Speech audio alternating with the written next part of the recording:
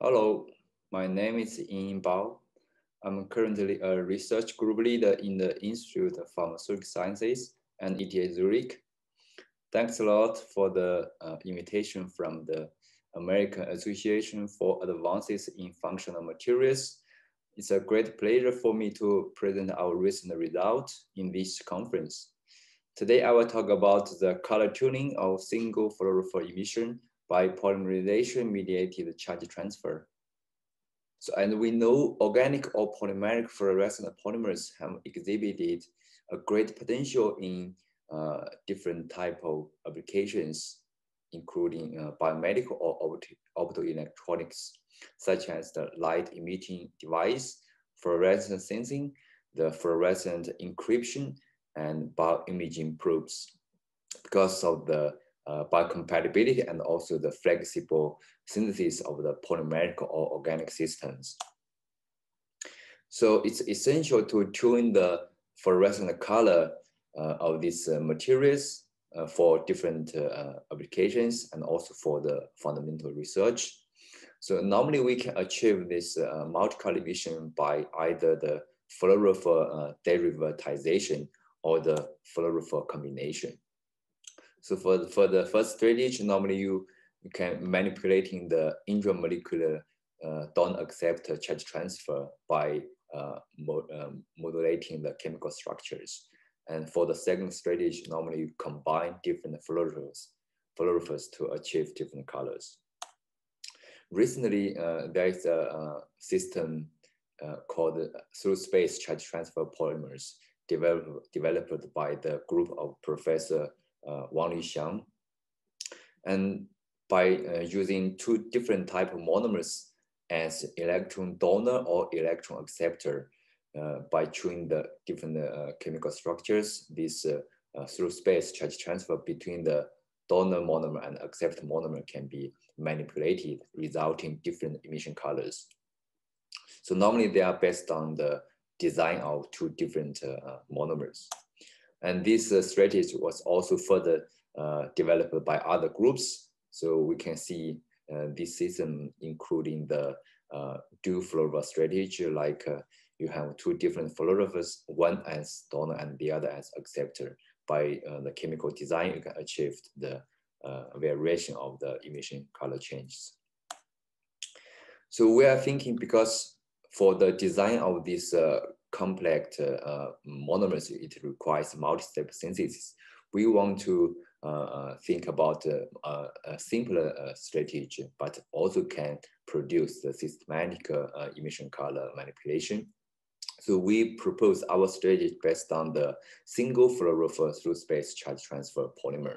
So we would use the fluorophore or the fluorescent molecule as a initiate for polymerization, and we choose the commercially available donor type monomers as the donor for through space charge transfer.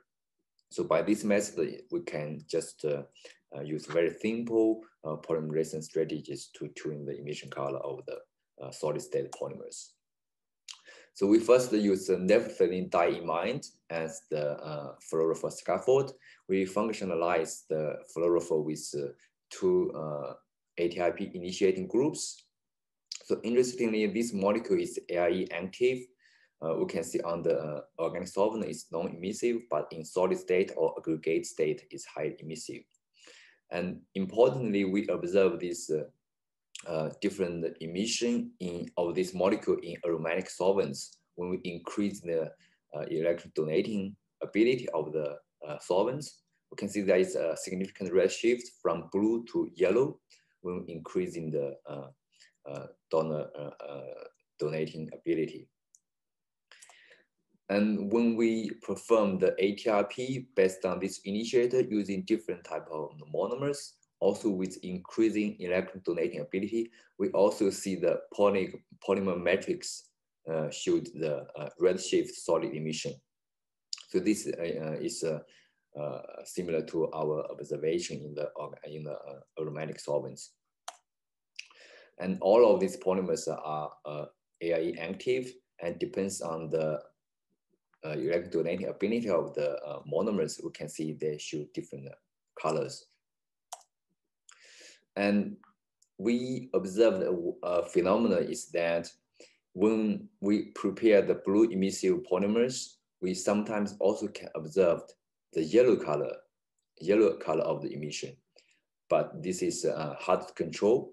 Then we carefully revisited the characteristic data of the polymers. We found that during some polymerization and high temperature, this bromo group at the end of polymer chain can be reduced or can be removed during the polymerization and form this vinyl benzene structure.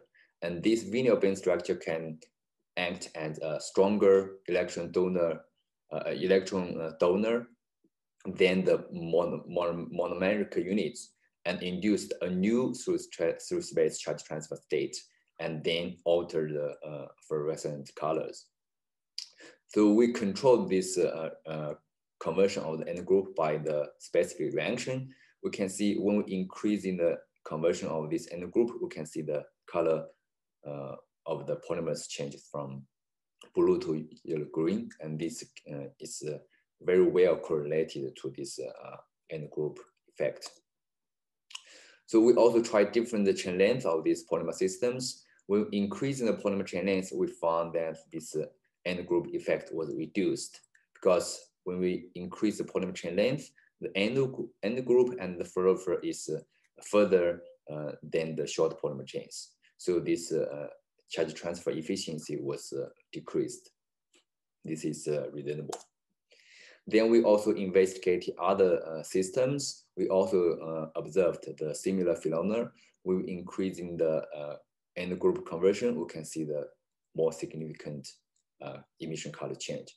And this emission color change is dependent on the polymer chain length because of this through space charge transfer. So this is not difficult to understand. Even in the molecular structure, the donor and acceptor is far from each other. In the solid state or the aggregated state, they can have a much higher possibility to interact with each other. So the both intra-chain and interchain through space charge transfer could be more efficient than the soluble state. That's why we don't observe this type of emission in the organic solvent, but only observe in the solid state or the aggregate state. Then we further use the TDDFT to calculate the ground states of these polymer systems by using a simplified models, including only 4 repeating units for each type of polymer. We can see for the system, both before N group and after N group transformation, there is increasing of the home energy when we increasing the electron donating ability. And more interestingly, when we perform the debromination step, we can see the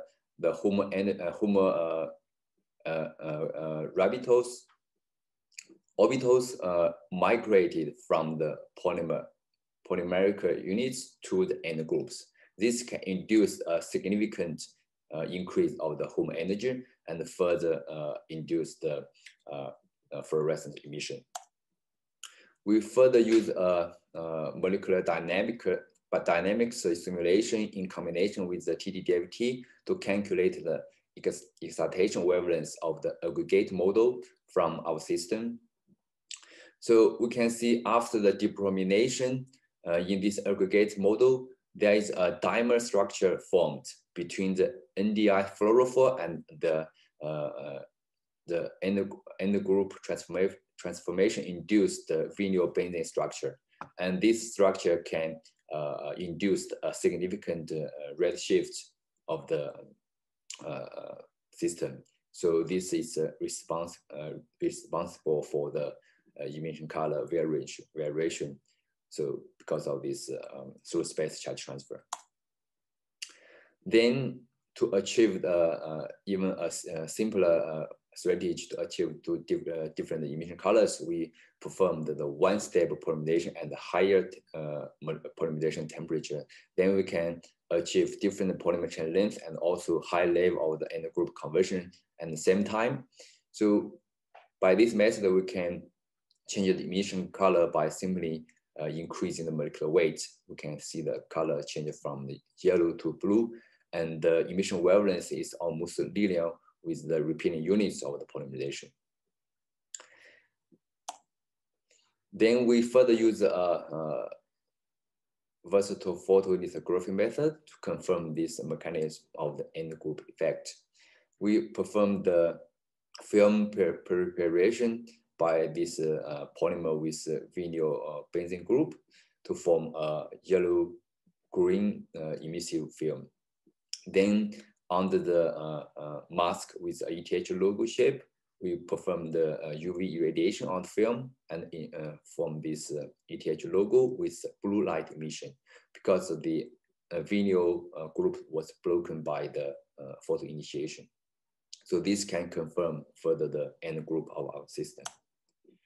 So overall, based on this single fluorophore space charge transfer polymer system, we have 3 different ways to tune the fluorescent color, fluorescent emission color in the solid state, either by changing the monomers or by the transform the end chain groups, or just simply tune the molecular weight of the polymers. So now I can come to the conclusion. Based on the previous research, we developed a general strategy for tuning the multicolor emission of polymers in solid state. This is based on the single fluorophore space charge transfer system. And we observe this unexpected end group transformation that can induce molecularly remote donor acceptor interactions. And we believe this strategy could have wide potential applications, both in biomedical application and optoelectronics.